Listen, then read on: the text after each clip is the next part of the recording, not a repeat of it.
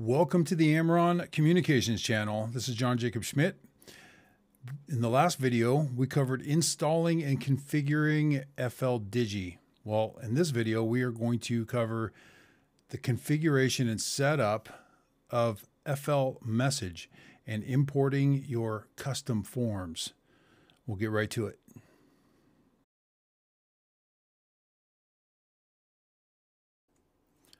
Before we get into the configuration of FLMSG, there's one other setting that I recommend. I use it, and that is in FLDIGI. Let's open that back up. And from the file drop down, go down to text capture and check that box so that it will capture your text. What that does is create a log of all of the text that you've received inside this text receive window, and that will be in your FLDIGI folders placed down here. It will look just like this. And that's all of the text that you've received in your receive pane. It's a great way to go back through and review information that you've captured earlier. Now we'll go ahead and close FLDIGI. We won't be needing that for a while. So first thing is to configure the settings by clicking on the Config tab, and you're going to add your personal data here. By default, it comes as no call or N0CALL. So we'll go with our made up call sign. This is, what did we say, WXYZ? All right, that looks like a real call sign. And the date and time format, you want to set it up by year, month, and day, and then hour, minutes, Zulu time. For files, there's nothing that needs to be done here, or radiogram. Go into ARQ and click Sync Modem to FLDIGI, and leave this checked, everything else by default. And go ahead and close. The next thing we need to do is add our custom forms. FLMSG is a companion program with FLDIGI for filling in pre-formatted forms. You see the form drop-down menu. FLMSG comes with Civil Air Patrol and Royal Air Force Air Cadet forms, IARU forms, ICS, which is Incident Command System.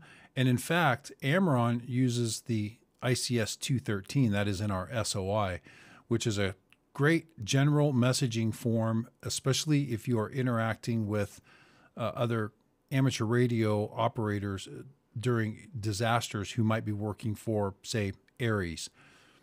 And then some of your other forms are MARS, your Military Auxiliary Radio Service, Radiogram, Red Cross has forms.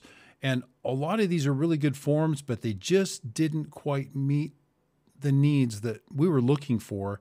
So we've had some really great talented AmRRON members over the years who have the skills and have customized forms for AmRRON. And those will go in the custom drop down, and you can see there's nothing in there. So we're going to add those now. Open up your browser and navigate to amrron.com. It's AmRRON.com. Up in the upper right hand corner, you'll see Forms, a Forms tab. When you click on that, it will open up the Forms page, and you're going to scroll down until you find HTML forms. These are the custom forms that you will be adding to FLMSG. Click on the zip file here, and it will automatically begin downloading. And there's two of them because I had tested this previously. Open up your location folder, and what we're going to do is copy this folder, and we're going to paste it in the FLMSG folder. Let's get rid of that. Let's get rid of that. And in FLMSG, from the File drop-down, click on Folders, click on Custom, double click, right click, and paste. Now this is a zip file, so you're going to have to unzip it, and you will right click and then extract all. And we'll just drop them right here, extract them here. And there are all of our custom forms. But they're one level deeper than we need them. So highlight all of these and cut and go back to your custom folder and paste. There we go. So all of the AmRRON custom forms are in there, including the README file, which I strongly recommend. FLMSG won't recognize these until you close out and then reopen a fresh instance of FLMSG. Go up to the Form tab, and from the drop down, hover over Custom, and there's all of our forms. So we'll go ahead and select, let's say, a SITREP. This is the raw formatted data that you will be filling out in the form. So you can either view the form or edit the form. Click Edit, and that will open the form in a browser. So this is where you can fill out all of your information to you, from me. This is routine. The state, we'll say Montana. The grid, we'll just put something in there. This is local. Date, time, group. You can see the proper formatting here. There will be future videos on what forms to use for what situation and how to fill out each one of these forms. So this is just a test SITREP, and click Submit. And we'll get that out of the way. And everything we just typed in that form is now populated here. And then you go ahead and save it. File and Save. And it will direct you to your ICS Messages folder. Same as when you receive a FLMSG file. So let's go ahead and cancel that. And let's go up to the file to show you where your messages go when you receive them. Once you receive it, where does it go? Where is it stored? How can I pull it back up and review it, print it, make it into a PDF to hand to my pastor, to my county commissioner, what have you. Okay, you will go down to File and then Folders, and then ICS for Incident Command System. This is the default file path where all of these files that you receive or create are saved. And then open up Messages. And there are some test messages that I was working with a little bit earlier, including the AmRRON intelligence brief is in there as well. So here's your file path right here.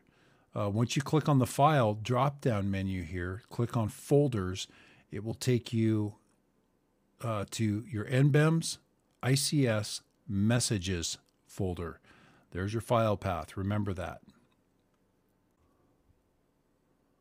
So now we'll do a test. We will receive a FLMSG situation report. So we're just sitting there monitoring the airwaves. We will open up FLDIGI,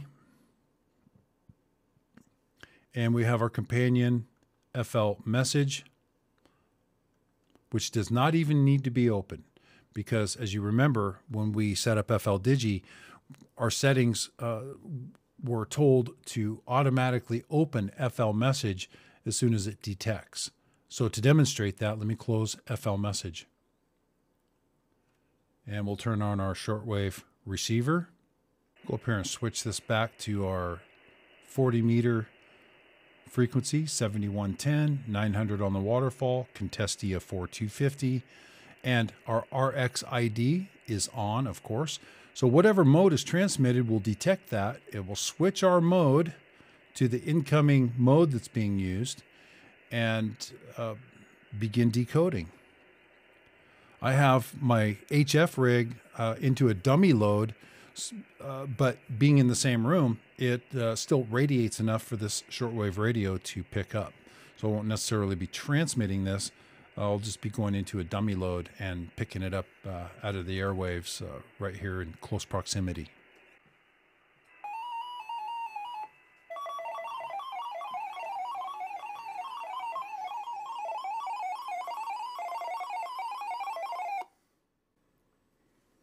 And we'll turn that off. That's what it sounds like. That's what MFSK32 sounds like. As you can see here, we automatically switched to MFSK32 as soon as this ID was recognized. And there it is. You see the beginning and the ending of this file being sent. It is a SITREP, and it is wrapped. And that's what FLDIGI is detecting as we watch this raw data come in. That raw data will populate all of the fields of a situation report. It will automatically open FLMSG, and we'll go ahead and speed this up.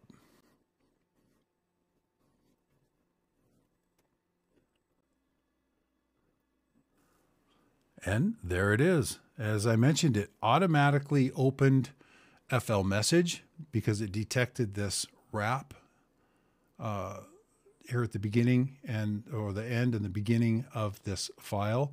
It automatically opened FLMSG, and it is telling it that it is a SITREP form here. If you do not have this form, then you will see a pop-up that looks like this, telling you that you're missing the custom form SITREP version 5 HTML, and it won't open. And if that happens to you, you can still read the raw data and still get the information right here in this pane. Now remember, I was saying to turn on your text capture. If you close out FLDIGI and then open it, all this will be lost. But if you create that log, you can say, oh, darn it, my computer shut down, or I accidentally, I don't have FLMSG set up yet, or I set something up wrong and it didn't open, and now I've lost that really important message that came in. You can go to File, Folders,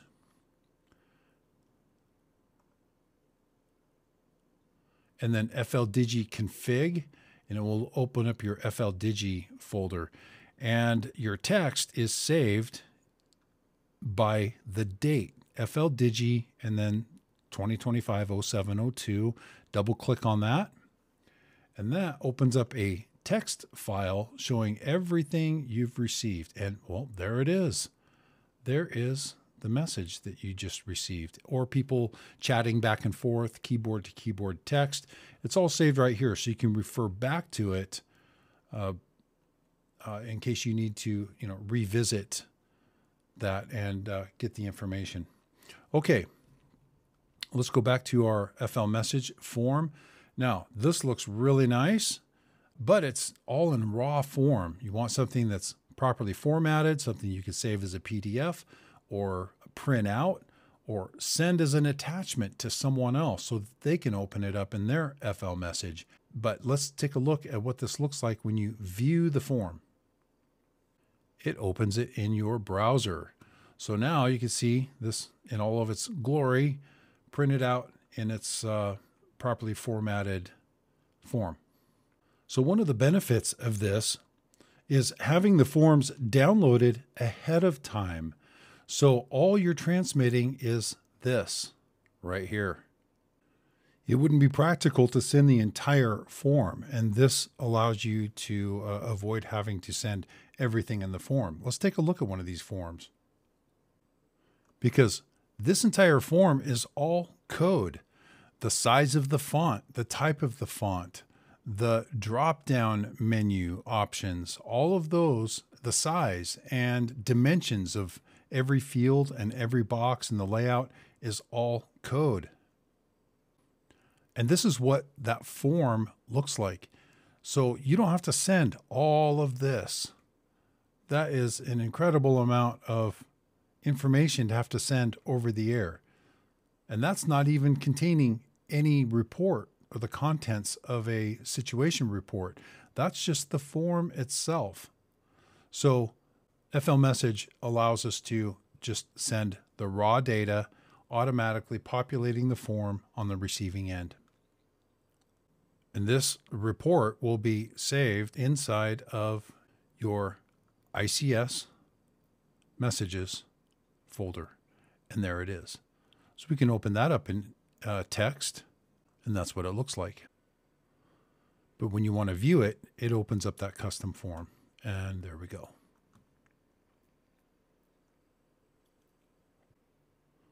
So practice filling out a FL message situation report. Go to your form, your drop down, custom, and find SITREP. Now we're going to edit the form. If you view it, it will not give you the functionality of the drop-down menus and the ability to fill in those fields. So click Edit Form. When that opens in your browser, go ahead and make a situation report based on, I don't know, the road conditions in your area or something from the news, the fire danger, high winds, situation, road closures, maybe some type of public service announcement that's been put out. Just practice filling one out of this routine local event or regional, national, or unknown. Videos will be forthcoming on how to fill out each individual form. Whether this is a new event or an update to something that's ongoing, you may want to announce that a situation's been resolved or maybe unknown. And once you fill out your test SITREP, go ahead and submit the form and then save it. This is where you get to properly format the file naming, which will be another video, the file naming protocol. But there are instructions at the top of your form that give you an example of how to name that file. This makes it easier for you to visually cue in on certain components when you have a stack of messages like this, and you're looking for something specific. You're looking for a SITREP.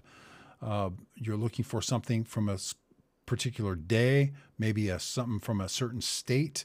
Where was that SITREP? Something about a road being washed out or something. And I know it was in Montana. Okay, there's one from Montana. There's one from Montana. And so it also is keeps it organized and standardized when you're passing this to other people. Everybody's using the standard file naming format. And when you get hundreds of pieces of traffic coming in over the course of an event, this makes it really handy for being able to track down traffic that you're looking for, especially previous days or different locations. And the last three of their FCC call sign would be included in that. So you would just overwrite this file name with that format. More to come on that. Be sure to check out the next video, configuration and setup of FLAMP, F-L-A-M-P, the second of the two companion programs that work with FLDIGI. Be sure to like and subscribe, share, comment. Let us know your thoughts and post your questions down below, and I'd be happy to answer those if I can. Otherwise, stay safe, be vigilant, and 73. God bless. This is John Jacob Schmidt.